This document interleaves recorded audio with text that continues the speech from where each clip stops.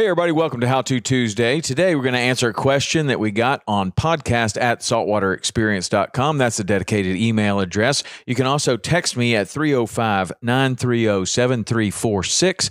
That is the dedicated text line. And a lot of the content that we use on How To Tuesday and Physical Fridays really come from those two places. This one is the second part of a question that Bob Johnson wrote last week. He asked about the non-slip mono loop versus the perfection loop knot. And we tested those two last time. He says, also, what is the comparative knot strength of the non-slip mono loop, the perfection loop knot, and the figure 8 loop knot for 60 and 80 pound fluorocarbon to tarpon flies? Okay, so 60 and 80 pound, good question. I don't really know that I can even break those knots right here on that. So what I chose to do is use 40 and 50 pound J fluoro, just for the sake of being able to break them. I have prepared 40 and 50 in the non-slip mono loop, 40 and 50 in the perfection loop, and 40 and 50 in the double figure 8. So we will test those with the Next Tech tester, and I'm going to have to put on gloves, and I'm going to have to pull really, really hard because these knots are the terminal end knot for a shock tippet. So what that means, a shock tippet, if you're not familiar with what a shock tippet is, or a bite tippet, sometimes it's called, you'll use 20-pound line or 10-pound line or whatever, and if a fish has sharp teeth or rough mouth, you'll use a heavier piece right to the line. The IGFA allows 12 inches for world records. If you're doing it on your own, you can use how much ever you want, but 12 inches is a good guideline. If you're going to set a record for tarpon, or this is a very standard tarpon leader, that goes to a heavier piece right at the fly so that you can protect the light tippet from the rough mouth of a tarpon. You wouldn't land very many tarpon if you didn't use a bite tippet or a shock tippet, as they're called. So we're going to test, the first one we're going to test is the non-slip mono loop at 40 pound. And I'm going to pull on this one, wrap it around with the gloves, and I have no idea where it's going to break. Wow. So that one was pretty strong. 40-pound non-slip mono loop broke at 40.05 pounds. So that is one of the good things about this type of a scale, is that if it breaks and flies off the table like that just happened, it will retain the last reading.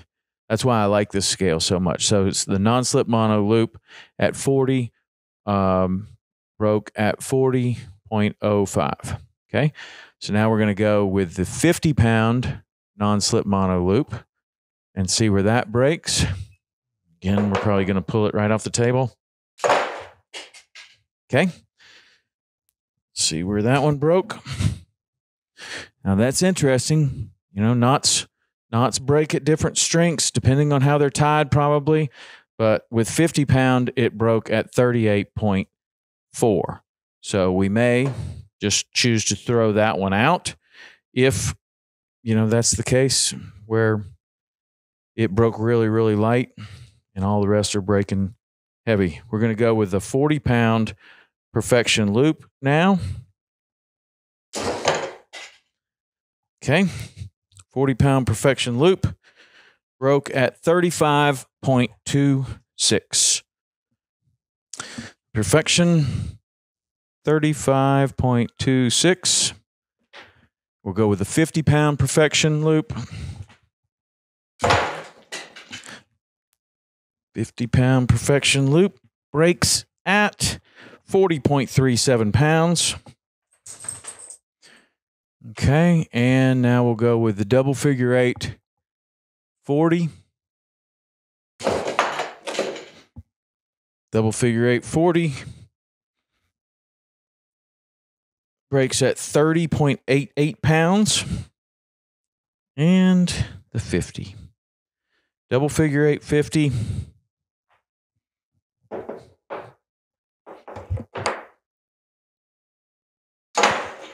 That one didn't feel like it broke very strong. 32.83. Okay, so that's all of them. And it appears that the non-slip mono loop probably performed the best out of that test. The perfection loop was surprisingly strong, and the double figure eight was maybe the weakest, or definitely was the weakest knot here. But I want to put this in perspective because you're using a shock tippet. So whatever we're tying, we're breaking, this stuff is breaking at the lowest that we saw was about 30 pound. So if you're using 15 pound or 10 pound or 20 pound, this knot is going to break at more than your class leader. So you may choose to pick your knot for your tarpon leader or your heavier leader based upon other things than knot breaking strength. For example, I like the double figure eight loop because it hangs perfectly straight. It doesn't cock off to the side and make your fly swim a little bit funny. That's one of the reasons. The perfection loop has a right angle tag end, which tends to collect grass on it. I don't particularly like that. So I may choose a weaker knot, a knot that I know is weaker based upon other factors like where the tag end lays or how straight the knot pulls. But the question was, what's the knot breaking strength? And so I did it. I answered it. I don't really like doing these with the super heavy leader because it's hard to break and the scale flies off the table every time. But Bob, that's what we came up with. It looks to me as though the non-slip mono loop and the perfection loop outperformed the double figure eight. But you make the decision. And as always, as we're doing these things, I suggest that you also test these knots at your testing ground, in your garage, in your workroom, wherever, with the type of line that you're going to use, and get it as close to your fishing situation as possible, and tie the knots the way that you do on a daily basis in order for you to determine what knot you should use the best. These are the way that I tie them, and it could possibly be different than the way that you tie them. But if you have a good scale that you can test them on, that's the best way. What we're doing here is controlling the controllable. You can control the controllable. You can become a much, much better fisherman. You can determine what knots are best for the type of fishing that you're doing while you're at home before you even get on the water. So you're already operating at a 20% advantage, 30%, sometimes 50% advantage before you ever even get out on the water, because you know your knots are going to be strong. You know your rigging's perfect. You know that you have upgraded the knots that you used to use, and now you're using stronger knots. That means that you have a better chance of landing that fish of a lifetime. That means you have a better chance of landing any fish. So controlling the controllable is a major thing about what we're doing here on How To Tuesday, especially when we're testing these knots. So Bob, thank you for sending in that question. If you have questions, you can send in your questions to podcast@saltwaterexperience.com. That's the dedicated email address. And the text number is 305-930-7346. You can send me those questions and maybe I will do them on a future How To Tuesday or Physical Friday. All right, that's it for today. We'll see you next week.